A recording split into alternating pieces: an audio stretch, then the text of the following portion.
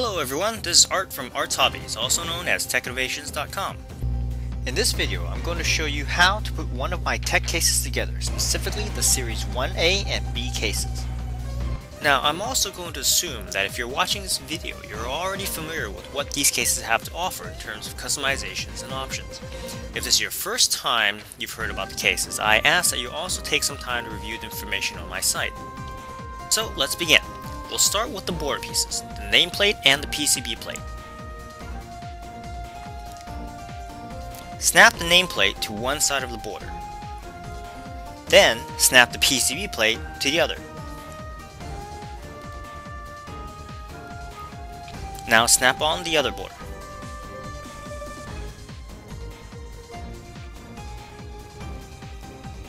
At this point, you already have the skeletal structure of the case. Now, we move on to what I call the diamond joints. Taking a closer look at the diamond joints, you see there are two T-slots on the sides.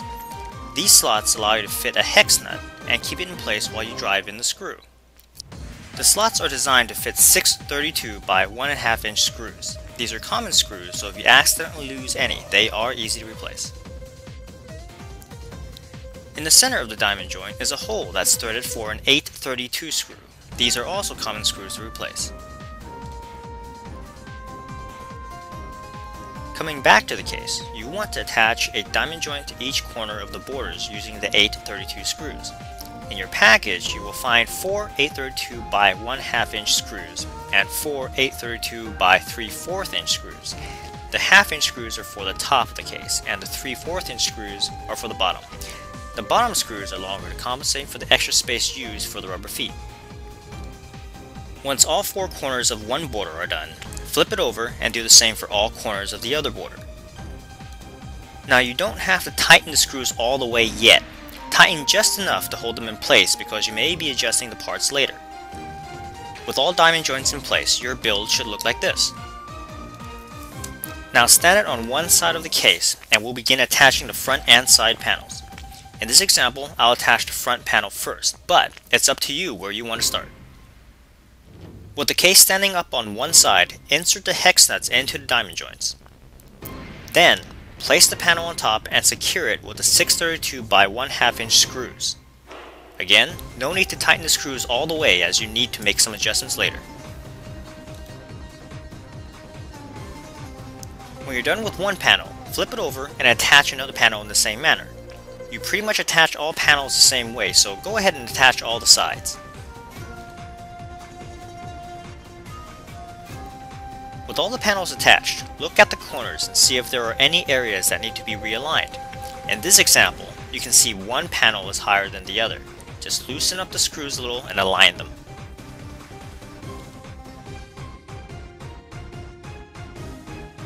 You can see the case is almost complete, and the hard part is out of the way. All you need to do now is attach the top and bottom panel, and that's your case. But before we complete the case, I want to talk more about the PCB plate and PCB holders. Let's take the PCB plate out first by removing one of the borders and then removing the PCB plate.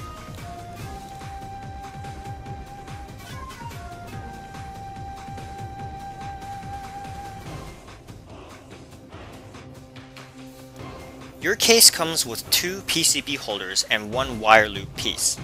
The PCB holders are easily attached to the PCB plate by placing the hex nuts into the slots, then choosing which holes on the PCB plate you want to attach it to.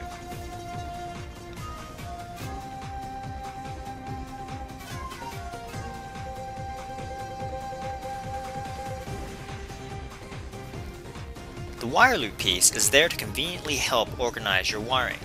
With all these pieces, you can choose to use any of them or none at all. These are just included to help you mount your PCBs, but are not necessary to complete the case. You'll also notice one of the PCB holders have holes. The holes have been positioned to fit Toodle's Cthulhu PCBs. Only the 4 corners are used. The middle holes are there just in case you might have use for it for something else. You can see in this example, a Cthulhu PCB has been mounted using 4 40 screws and hex nuts with plastic spacers. Now, the spacers and screws for this are not included, but such pieces are easy to find in your local hardware stores. As for attaching other PCBs, you can simply zip tie them onto the PCB holder or whatever method works for you. Here's an example of zip tying some salvage TE PCBs onto the holders. Once you're done attaching the PCB holders and PCBs, just pop the PCB plate back into the case.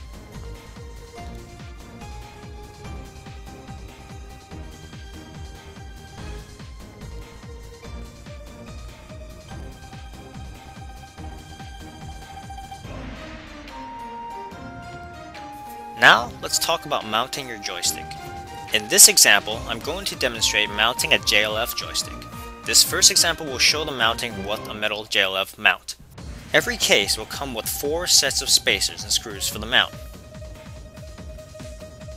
From left to right, you get a 6/32 by ½ inch screw, 1/4 inch spacer, and a 3/32 inch spacer. With the screw, insert the 3/32 inch spacer first.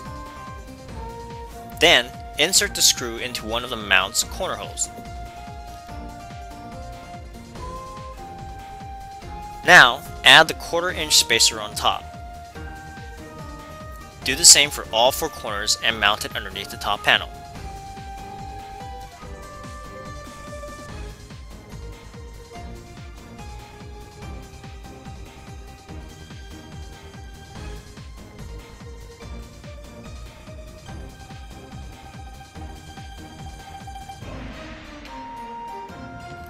So what if you want to use a plexi JLF mount instead of a metal one? Here we'll use a pearl plexi mount as an example. Now please note that JLF plexi mounts are sold separately and do not come with the case.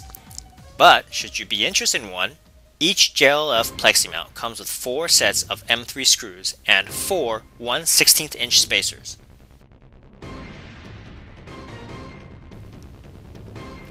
First, you'll need to remove the metal JLF plate. Now if you don't have one in the first place, obviously you can skip this step.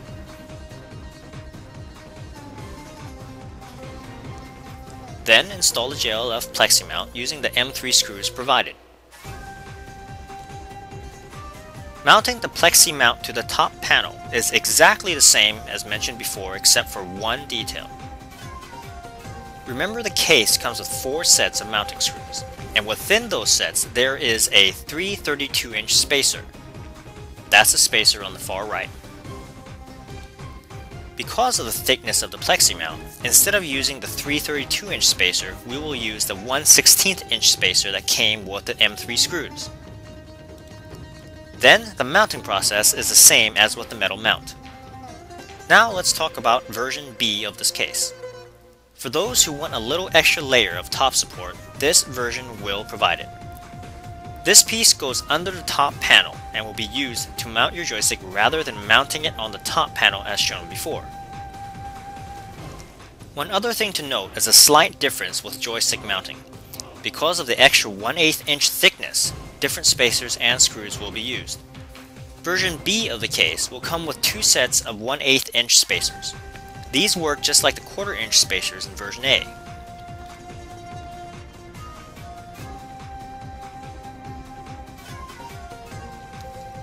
Now the screws are 6/32 by 3/8 inch instead of the ½ inch screws.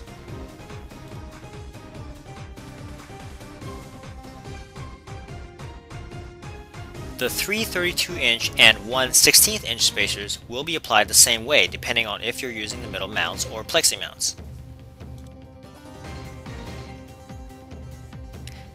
Other than the support piece and top panel, everything else about the case is identical to version A, so the instructions for building the case remains the same. Except instead of using a top border, it uses a support layer.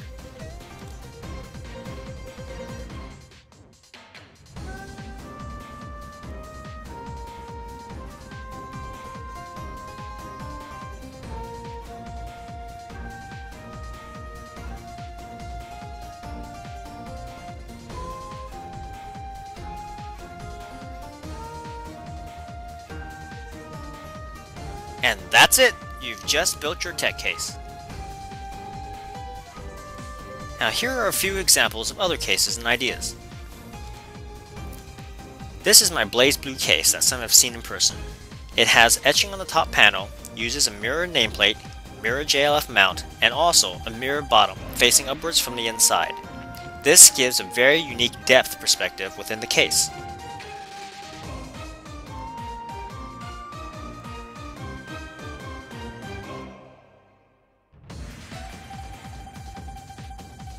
This case also has weight slots installed, and the side panels have artwork to hide the ball bearings for the added weight.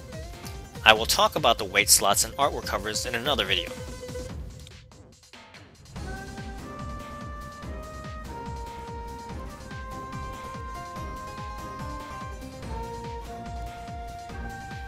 Here is a transparent red with fluorescent orange around the sides. The great thing about fluorescent material is that the edges of the material really glow from a good light source.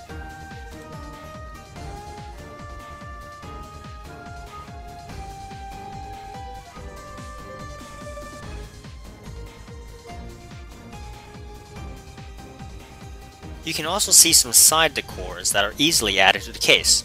More about those on my website.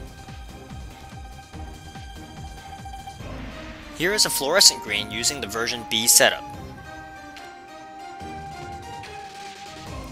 You can see the Shimizu screw-on buttons fitting perfectly with the support layer. You can also see some colored Shimizu Plexi inserts that I will be talking about in another video. And that's it for this video. If you have any further questions, please visit my website at www.tek-innovations.com. And thanks very much for your time.